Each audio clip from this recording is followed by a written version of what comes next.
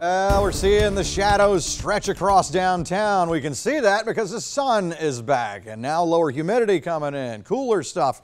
The nasty stuff is moving away, thank goodness. So there's a look over downtown, 78 degrees, the dew point now at 64. It's not bone dry yet, but that's going to happen as we go through tonight and tomorrow. So cooling down and drying out, 50s to start the day tomorrow. And good stuff rolling. So the humidity, big time drop. We'll notice it even more as we go through the day tomorrow. And then another front comes in Sunday that'll drop us down cooler. You can see a little green notch in Alabama and northwest Georgia. That's the front that's been moving in. 67 in Rome. We still have upper 70s near 80 here. And that's my favorite.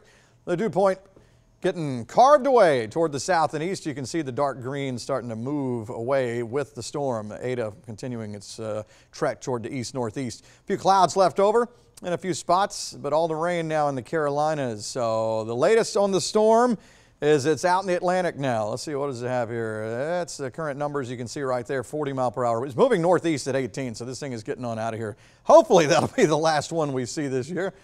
We'll see. So we've had a warm stretch. It's been nuts actually over the past few days. It's felt more like August than November for some of these mornings. Meteorologist Austin Cheney takes us on a deeper dive into the numbers out in the garden. What's up, man? Hey, I tell you what, it is already feeling a lot better out here. But you know, the last couple days we've set some record high temperatures in both Macon and Atlanta. But what's more impressive is what we felt during the overnight hours with those record lows. Take a look at some of these numbers. So the last 3 days we've set a record morning low temperature here in Macon. We go back to Tuesday morning, we were 69 degrees, breaking that 1979 record by 3 degrees.